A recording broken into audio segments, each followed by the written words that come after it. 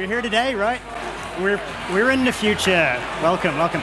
So it's really fun to be here. My team flew over mostly from the US, so it's great to be across the pond. We're super excited to be a sponsor here, but also to run the app that MadFest is using for this event. You all are very familiar with MadFest. Super exciting. I'm curious, how many folks have come to a MadFest before? Any repeat offenders? Any veterans? Okay. And everybody else this is your first time? Excellent. This is literally one of the most creative, inspiring, innovative events right there on the world stage. A lot of marketers, event planners are looking to MadFest for inspiration, and the reason is because it's combining technology, experience, content in just a really fun venue, and making marketers feel like we're at home, right? So we're Webex Events, formerly Socio. We power the MadFest event app, and also the virtual venue that our virtual audience is accessing today for the live stream. And we can do registration, badge printing, all this kind of stuff. So really, really proud of the MadFest team. They've done such an amazing job here. I'm going to talk to you a little bit about kind of the future events, where we've been, where we're going, try to give you some tactical takeaways that you can use for your events, or if your team or clients host them yourself. You know, a couple years ago, most events were in person, just like this. And your virtual events were really limited to short little webinars, right? 1 hours, PowerPoints, Q&A. During the pandemic, we were all virtual, and event technology just had to innovate at light speed to enable all that kind of rich participation and engagement that we get at things like this. And that's left us in a position today where we're really in a hybrid event world, which means that you can run an event of many different formats that has all those digital elements. And we've seen this kind of play out with our data, right? The bottom color is virtual-only events, which you see, during the 2020 kind of pandemic year. That's pretty much all we were doing. But where we are today, it's really evenly split between all virtual events, in-person only events, and what we call a truly hybrid event, which is what MadFest is. So an in-person event has a ton of engagement opportunities, right? You can meet people sitting in a chair, standing in the line for a loo or a beer, whereas at a virtual-only event, you don't have quite as many engagement opportunities, but there are some constraints, right? You can only fit so many marketers in a pub or a venue like this, whereas a virtual event gives you unlimited scale, right? You can have hundreds of thousands of attendees. And a hybrid event actually brings all of those audiences together, hybrid attendance. So I'm going to play another quick video after this. MadFest has done a really fantastic job leaning into this kind of hybrid event world. Last year was their first hybrid event. They had about 8,000 total attendees.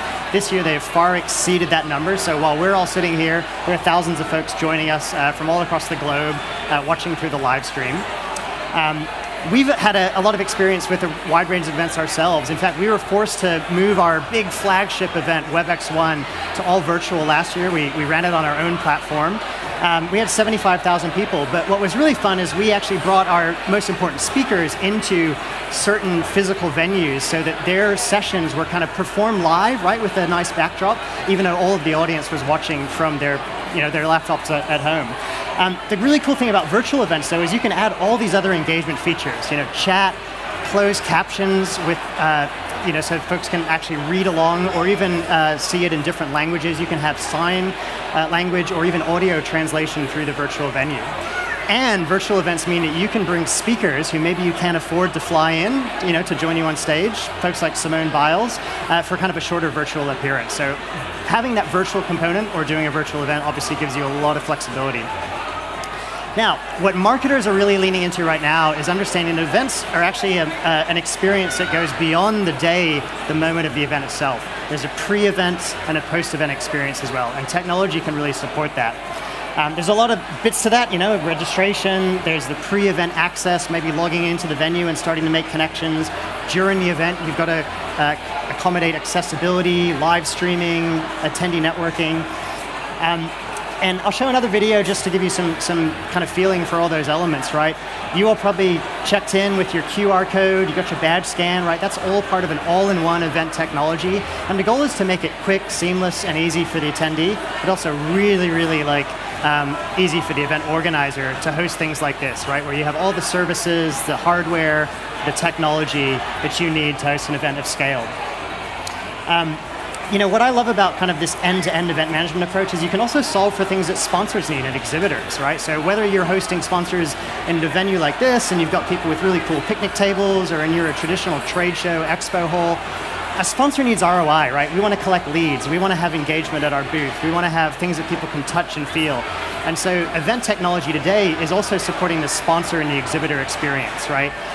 They can get leads not just by scanning people, but by having people interact with their virtual booth, or even playing the game in the event, chatting with them, interacting with them before the event or after the event, right? And it's really actually made it a lot easier to get sponsorship dollars to support your event, not just ticket sales and relying on attendees.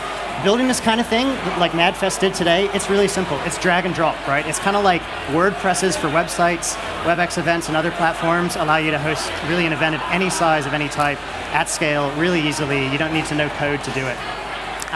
And for the attendees, it means that they can be joining from a laptop, from the office, from their desktop, on their mobile phone, or attending here in person, right? And so that flexibility, that sort of hybrid experience is really where the future is, and we're living it today. We support ticketing, registration. So when you think about the end-to-end experience, right, it starts with your marketing. It starts with the landing page that they get to, what ticket options they have, whether you're offering discount codes, tiered ticketing, and all of that can be supported by the event technology itself. So you don't have to cobble together sort of different technology tools to do it. You can actually all do it in one place. All right. So there's a few other big themes I want to touch on. I've only got a few minutes. Real-time engagement, gamification, and collaboration. These are three themes that are emerging. If you've got good content and good speakers at the event, that's the first step. But now you've got to lean into these other three areas. So gamification and attendee networking are really important. And in attendee networking, I actually love this one feature on our app. I know you've probably all got the MadFest event app. If you've got it open right now, I want to have you go find at the very bottom, there's a little shake feature. And if you click that, it's called a shake to connect, right? You can either just touch it, or you can just shake your phone. If everybody does it right now, it's actually going to locate everybody around you, right? And it'll build a list of suggested attendees that you can network with and interact. And that's really fun for an in-person event, because you can kind of get folks in a room or in line to meet each other. The other thing that we want to do is give people opportunities to kind of like have some friendly competition. So we all love a good spinny wheel, but there's also a way you can add a digital game to your event, kind of like a scavenger hunt. And this is a great way to motivate people to explore content. So for example, you can hide codes with a sponsor's booth, or maybe in a keynote presentation, or make people like do some work to get a code. And of course then they can rise up on the leaderboard. You can display the game leaderboard on a screen in your venue, and motivate people to kind of participate and engage. And folks love a little friendly competition. And of course, give them prizes, free tickets to the next event. All those things will drive engagement for your future events as well. All right, we all need maps, we need agendas, we need ways to explore and add things to our schedule. So that's pretty much table stakes at events these days. Live display, we're seeing increasing use of user-generated content as actually a core part of the event. So you've all probably seen the social wall here. You can post to that, kind of see each other's content. You can actually also bring that into big screens throughout the venue. And that's a really effective way to kind of make people the part of the story. Sponsors love getting in-person booths, but there's only so many people you can scan and talk to. So you got to set them up with like a virtual presence as well. And that can actually 10x the number of leads they can get, the number of sponsors that we as attendees can interact with. And it also makes it easier to kind of curate and keep a list of people that we want to engage with afterwards. All right. Everybody needs badges and lead retrieval scanners. So make sure if you're hosting events, you set your sponsors and exhibitors up with an easy way to scan leads. It's probably the biggest reason for ROI. It's also the reason why most events are now seeing about 50% of their revenue as coming from sponsors, the other 50% from self-funding or ticket sales. Now, you can also embed kind of web-based applications within the event app itself. So, maybe you have something cool on a website. You don't have to rebuild it inside your event app. You just add it as a feature. It'll load right in the event app. And there's a lot of third-party tools these days. There's a whole ecosystem of event technology that is emerging, including virtual selfie booths, where you can add little custom branding icons. That kind of curates a gallery of all the folks, and then you as marketers can use that in your future marketing, and it also creates this nice kind of sense of community among your attendees that they can refer back to. Closed captions is a key part of accessibility, so these days it's important to make sure that people can attend in a way that's best for them. Closed captions is one of those ingredients. We offer that natively. It's included just as part of our event platform at Webex Events, and you can also view those captions in different languages, so that's another important feature. All right. We're seeing increasing use of on-demand video, so a lot of speakers are actually recording videos in advance and then using that to promote themselves, as well as their organizers and other folks. Slido for word clouds, polls, quizzes, and other key ingredients. Whiteboards is a collaboration tool that you can add even before your event begins to get people engaging and sharing ideas. And of course, all this technology can really power any kind, any size of events, from trade shows to summits to expos like we have here. So thank you so much for coming to join. Really glad you came to MadFest. Really proud and humbled to be able to sponsor and provide the app for this experience. Hope you've enjoyed it. If you have any questions, suggestions, feedback, come find us. We've got a picnic table right over there in the corner. We've got some fun swag. And if you host events yourself or know anybody who does, please come sign up for a demo or chat afterwards. We'd love to chat. Thank you so much.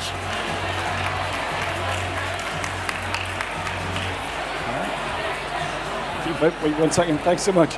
Right, this super impressive whiteboards before events. What's going on?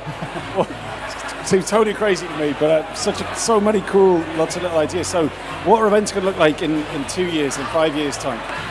Oh gosh, I think we're going to see, everybody's leaning into the concept of the metaverse or 3D interaction, right? I think that's going to be the cusp of innovation. Some of the big brands are really looking into that. But I do think the hybrid world is actually going to make it so that maybe you're thinking right now small scale. I'm doing an event for people in England, right, or France.